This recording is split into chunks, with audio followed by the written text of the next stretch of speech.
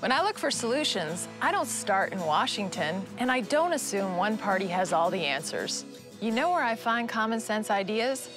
Right here in New Hampshire, where small business owners talk with me about how we can decrease burdensome government regulations and increase job creation.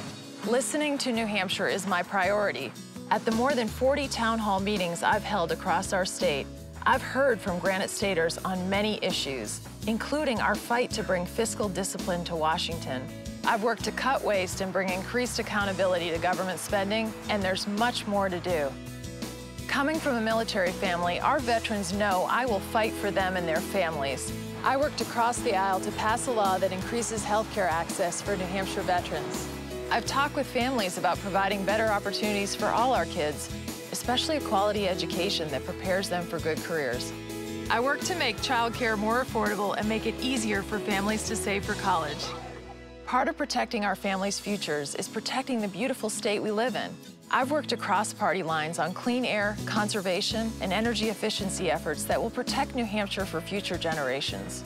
In the Senate, I work every day to make our country more secure. And just like when I served as your Attorney General, I'm working with law enforcement to make our state safer too. That includes supporting local solutions for the heroin epidemic. Together, we're making New Hampshire and America stronger. That's why I ran for the Senate, and that's what I'll continue to do. Keep listening and learning, keep working across party lines to find common sense solutions, and never stop fighting for our children's future. Serving as your senator is a tremendous honor, and I want to continue the work that we've started together.